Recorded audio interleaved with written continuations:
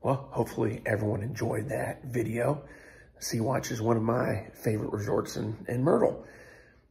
And even though it was cold, a day at the beach is always a great day. So once again, I just want to say, I hope everyone had a fabulous 2022. And hopefully everyone has a great and safe New Year's Eve. And I'm looking forward to sharing more videos in 2023. Please like this video.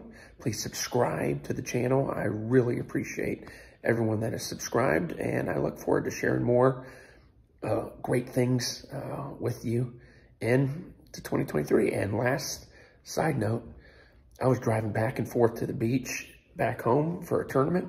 Guess what? Huff gets the victory. Huff way.